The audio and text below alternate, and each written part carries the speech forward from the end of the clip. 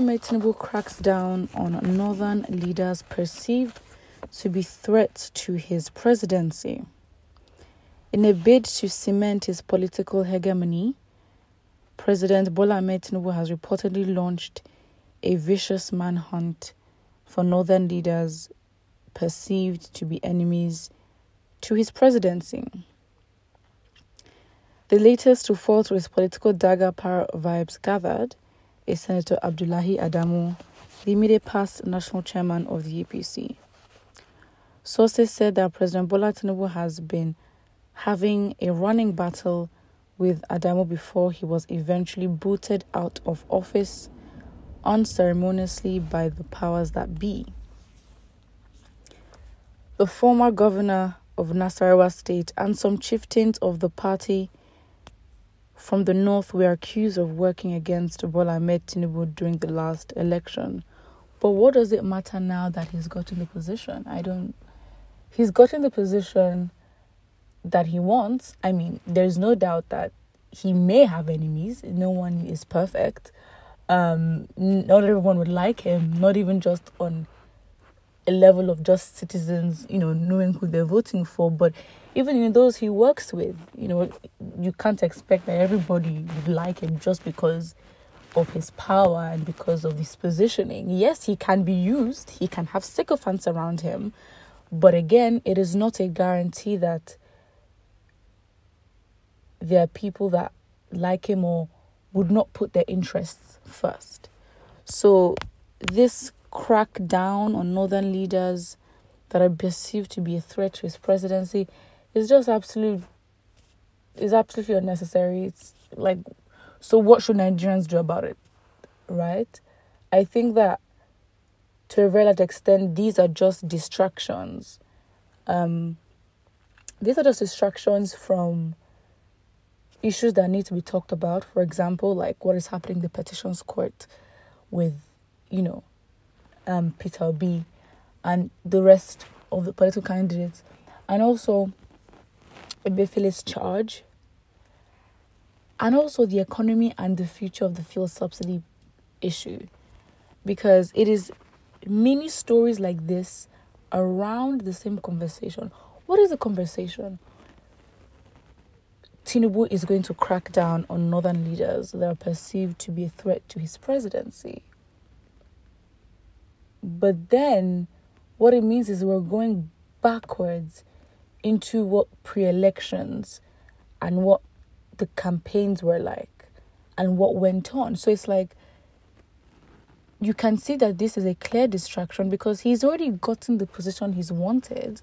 If anything, if he's going to then, as the Constitution expects, he would choose his cabinet members, then he would obviously favor those that are in support of him.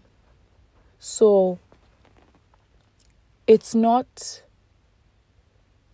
that big of a deal, but a play and taking advantage of the political, intensity, given that Tinubu, let's be very clear, has a lot of opposition, right?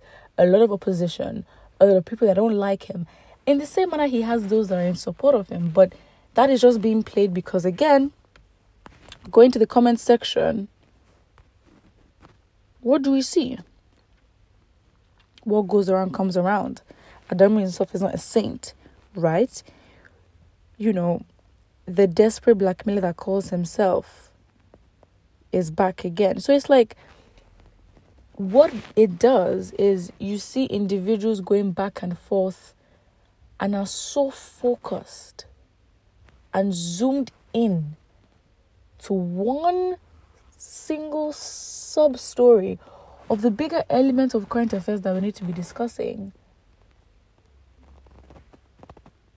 And then that's it. So I particularly find it very dangerous. Why?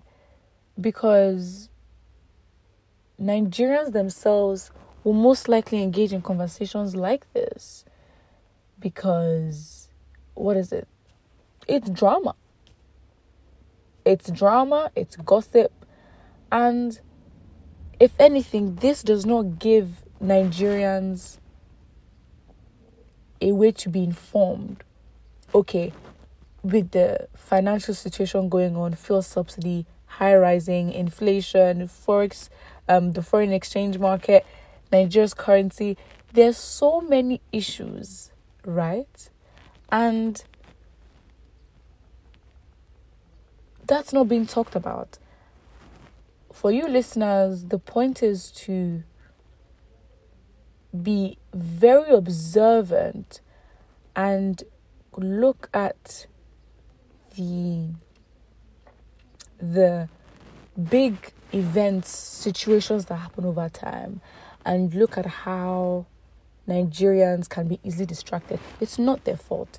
They will be programmed to be, because the people that control information and actually know what's going on in the country, when you hold information, you do hold a lot of power.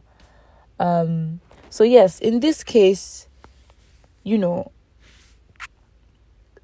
my point is, Tinubu has gotten his position, so there's no need for him to crack down on northern leaders, especially when, in terms of his core group and power play, he can decide who he works with, first of all.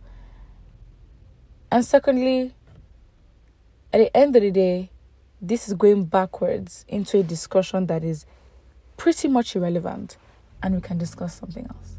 But what do you think? And don't forget to like and subscribe.